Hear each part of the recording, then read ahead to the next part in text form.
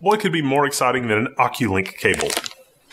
An Oculink cable? What's an Oculink cable?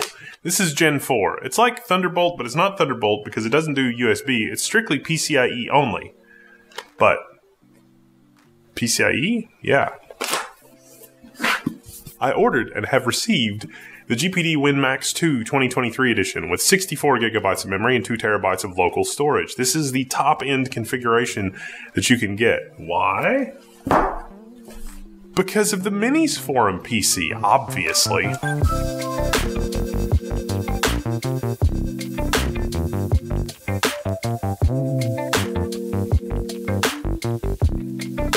In case you didn't see it, I've been reviewing a lot of mini PCs lately, working on things like Thunderbolt clustering, using the Thunderbolt ports on those to connect them and getting a 10 to 20-ish gigabit connection between machines. This is actually something that's really awesome because a lot of these mini PCs only have a very limited connection. And if you can run a low power, low cost, because some of these are like $200, $300, cluster for your home lab, I think you're in a lot better position than you would be running, 5-year-old enterprise legacy hardware that's loud and hot and uses a lot of electricity. You can really get a lot more mileage out of, a 4-core mini PC. But the thing that sucks is the network connectivity, unless you can connect with Thunderbolt. Well, enter Oculink. Thunderbolt theoretically is 40 gigabit. Real world, more like 20 gigabit. The DMA situation for anybody that's ever used a Thunderbolt external storage will tell you that it's going to top out at about 2.8 gigabytes per second, unless you jump through a bunch of hoops and some other random crazy stuff happens, but just say 2.8 gigabytes per second. But this is truly PCI Express 4.0, which is up to 8 gigabytes per second raw throughput. And that's not just for storage. That's also for GPUs. See, GPD is getting their toe in the water. This is a 7600M XT from AMD that has both an Oculink and a Thunderbolt interface. And this Oculink interface will work with other machines other than the GPD Win, like the Minis Forum mini PC that we reviewed recently, the 780 MXTX. And so this is our external GPU. This is all there is to it. It's not a PCIe slot. I mean, you can get an Oculink PCIe slot and run a 4090 off of that. The Fox, who reviews handheld devices sort of famously, that's his daily driver.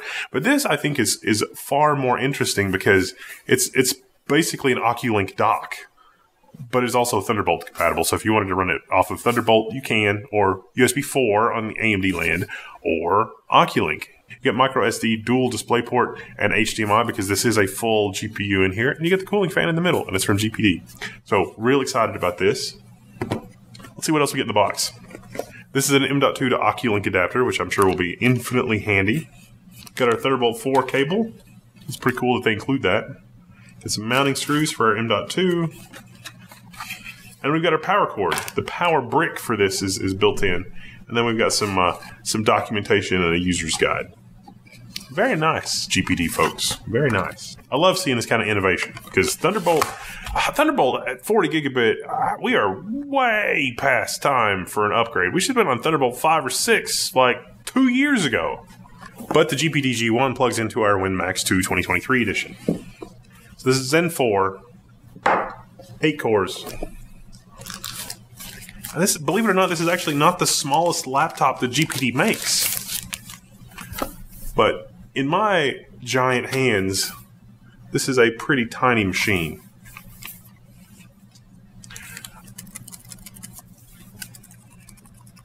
At LTX, the Fox let me play with this, and I think the smaller version. And the keyboard on this is actually reasonably satisfactory. It's really not a lot changed from the 2022 edition, except they added an Oculink port. You don't have to use your other SSD port. And so it's physically here on the back, as well as our USB 4 and HDMI out. The other reason I bought this is because it runs Linux really well. And I have some ideas about that, but that's going to have to be for another video. You've got 2 USB Type-A ports on the side. You got your game control buttons. I'm really probably not going to use this for gaming. This is probably mostly going to be productivity for me. I'm probably going to end up using the gaming controls to switch virtual desktops or switch work modes. It has a touchpad. The touchpad is hinged, so if you press at the top, it takes a lot more force than if you press at the bottom. I really hate touchpads that are like that, but I'll learn to cope. Get your built-in webcam at the bottom edge of the display. The built-in webcam is okay. It's, motion and stuff and the auto iris and everything else, it's not bad. The touchpad placement is perhaps a bit unfortunate because, but could be worse. I've definitely seen worse on laptops. A really high-resolution display that's glossy. You got 3 trigger buttons, 2 on the back, 2 on the bottom, left and right. You have a micro SD or SD card on the side. Can't use them both at the same time. That's a known thing. And there's also a 4G modem slot. There's a bit of a controversy around the 4G modem slot thing in that apparently the only modem that fits in here is pretty crappy. And no one likes that. And everybody says just use your mobile hotspot. So I didn't get the 4G model. But this is the 7840U, 64 gigabytes with 2 terabytes of memory. This, unfortunately, the RAM and that sort of thing is not upgradable after the fact, so I hope to get a lot of mileage out of this. So that's why I got 64 gigabytes of memory. 2 terabytes of storage, you can change that later, but yeah. And you've also got another, M.2, 2230. We're going to be adding another 1 terabyte SSD to that for Windows, and the 2 terabyte we'll actually use for Linux. Because Proton's pretty awesome.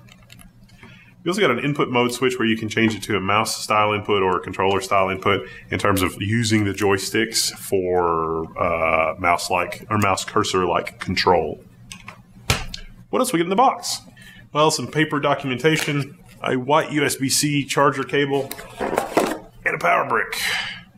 Power adapter. This can do 20 volts, 5 amps, 100 watts max. Well, you know what? That's going to go really well with the Level 1 Tech's KVM, the combo power delivery KVM, the new ones. Well, those can do up to 120 watts. We originally were bundling 65 watt power bricks because that's all we could get. But for the combo, the dual monitor ones, we're now bundling 120 watt power bricks. Yay! And very soon we will be bundling free upgraded 120 watt power bricks with the single monitor USB-C power delivery KVM. Yay, go Level 1. Mostly thanks to you, support of our fans and folks. We're doing better, thank you. So, fun times. Who knows if I don't like it? Maybe you'll be able to buy it on forum.level1text.com. Sensor power button? Maybe that's something I can get working on Linux. Or if you're particularly precocious, maybe you can get it working on Linux and share that on your GitHub. Oh yeah, DDR5 first boot. That takes a little while. This laptop is the perfect size for a fanny pack. I say that, you think it's a joke. This is the part where I tell you that I literally wore a utility belt when I was in grade school, and through high school, and in college. It's actually really handy. Your trusted graphing calculator can never be too close. Fortunately, with the touchpad, you can just tap, you don't have to click. Let's not connect to any network. It's just like, no. All right, now that we've got our initial setup done, what does it look like connecting our external GPU? I mean, this is awesome. Dual 144 hertz, full fat DisplayPort 1.4. It's a 7600M. You can do whatever you want. We're just going to plug in power and an Oculink cable. Both of our displays connected. A Gigabyte 4K 144 and a Pixio 1440p 144, maybe 120. Now, Oculink, unfortunately, is just PCIe. You're not going to get power or USB or anything else over that. Well, I mean, theoretically, you could get USB if you have a USB host controller farther upstream, but I don't think the G1 does that. You can connect both Thunderbolt and Oculink, but you're not going to get Thunderbolt functionality. You're just going to get USB and power delivery, no PCIe tunneling, no USB 4. Now, for my part of it, my Oculink cable, it's a 1 meter, 3 feet Oculink cable. A lot of the time, it would only link up at PCI Express Gen 3 instead of Gen 4, which is significantly slower. It's not really GPD's fault. I mean, this type of Oculink cable is meant for use inside a server, which is typically a shielded environment. But the cable itself has also got another layer of shielding. But it's pretty thin shielding. And in practice, like, you pick up a lot of noise from the connectors and being right next to USB devices, et cetera, et cetera. So in my environment, it's a challenged RF environment. There's a lot of stuff that's going to throw off a lot of noise. And because of that, and because of the length of this cable, most of the time for me, it only links up a PCIe Gen 3. Fortunately, a shorter, 40, 50 centimeter Oculink cable. It's only about $20 and took care of the issue so that my GPD G1 would link up at Gen 4 most of the time. Now you can connect the USB-C and the Oculink both to your GPD Win, but really the recommendation is to use the power brick, which is 100 watts, because the G1 is not going to supply 100 watts and power for the GPU at the same time. But if you don't connect the USB to the non-USB 4 port, the just regular USB port, then you don't have a path for the USB ports on the G1 to get back to the actual device. If you use Thunderbolt, only the Thunderbolt connection, and the USB 4 connection, then you get a little bit of power delivery. It won't charge and play games at the same time, but you also get a USB connection and you can use it kind of like a dock. And it's small enough that you can travel with it. In fact, that's the thing that makes sense to me for this use case, is that it's so small you can travel with it for gaming.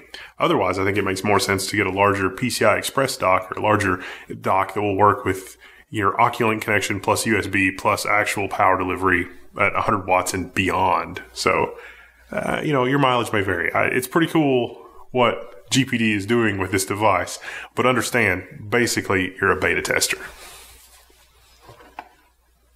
And also, Thunderbolt 5 can't get here fast enough, or AMD needs to go ahead and eclipse Intel with PCIe Gen 5 and their own PCIe Gen 5 tunneling standard. I mean, come on. It's 2024. Come on. Well, just about. I don't really know how to describe it, but just the general feeling that I have, like, we've crossed some sort of Rubicon, because 3 terabytes of storage, 64 gigabytes of memory, 8 cores that are this fast in an x86 envelope with a 6 to 8 hour battery life. My actual usage on this brightness was around 6 hours, like just productivity usage, answering emails, non-gaming workloads, obviously. And I don't know what to make of that. It's incredible. It's incredible how far we've come. Other than the Oculink problem, the only other things that I didn't really like is the audio is a little... they really didn't put a lot of work into the speakers, the built-in speakers. And I would have liked to have seen, like the really, really, really tiny GPDs. They have a lanyard hole so that you can put something in there to, have a strap. I'd love to have something like that in one of the front corners for this as well. The fingerprint reader, also straight trash. I mean, my fingers maybe don't have the most legible fingerprints, or maybe they do, I don't know. But on the Windows operating system, it was straight trash. Fortunately, I'm going to be using mostly Linux on this. It doesn't work on Linux anyway, so I'm not going to be tempted to use it. But no matter what I did, I could not get logged in with the fingerprint reader.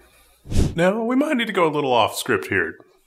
I want to turn on resizable bar, but there's no option for that by default in the GPD Win Max 2 2023 BIOS. But you can hit Alt F5. And Alt F5 is going to show items for debug. And you have to save and exit and come back in after you do that. So save, reboot, come back in. But then you've got this advanced menu after that. And in the advanced menu, you have all the AMD options, including resizable bar, which you can toggle on. You can also disable fast boot, because if you are using the Oculink for a PCIe interface, fast boot sometimes doesn't work with that. And so if you're going really off script, or you're like me and you're going to, use it with like a PLX switch and some high-speed peripherals, you're going to have to live without fast boot whenever it's docked. Sorry. But there's nothing wrong with the device. It's just because you're doing crazy stuff. There we go. All I have to do is enable resize bar. And now benchmark number go up. I should mention that probably Thunderbolt 3 is the reason that resizable bar is disabled, because a lot of NVIDIA users that use an eGPU on this platform will have stuttering and other weird issues when resizable bar is enabled. That's probably why it's hidden and disabled by default. But if you know what you're doing, you can re-enable it, and it might work for you. But if it doesn't work, or you get weird stuttering, turn it back off. If you want a preview of what I have in mind for this next, you should look up the HP 100LX, HP 200LX. The team that designed that knew exactly what portable computing needed to be. And it is an incredible mobile experience. And that was in the days before there were there was email. It was a personal information manager. You could do word processing. You could kind of download your email asynchronously and then answer it and then upload your emails later. But like nobody ever really used it for that use case because it was days before there was that kind of connectivity.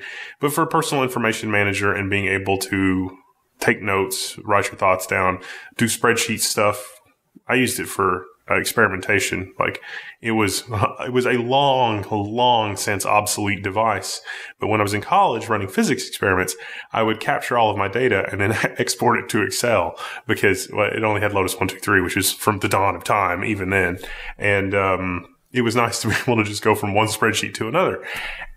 Turning it on and immediately being able to use it, we don't even have that today. There's so much usability and user interface things that we've forgotten. And so I think that I'm going to modify Linux because you can forget this kind of stuff with Windows and make the thing wake up and sleep in about a second or so and use the game interface as a kind of what I intend to do with it when I wake it up in terms of taking notes or checking on something or just jotting something down. So that'll have to be future content. But for now, this is just a quick look at the GPD G1 and the Win Max 2 2023. Everybody beat me to the punch on the Win Max 2 2023, but this isn't an early bird sample or anything like that. I actually ordered it, went through the channels, ordered it in August, and it took until December 6th to get here.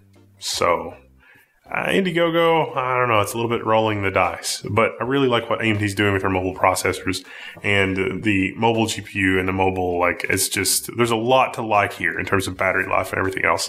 I'm Will, this is Level 1. I'm signing out. You can find more of our stuff on YouTube, but also if you just want to ask questions, hang out on the forum or see a future video on this, that, or the other, let me know.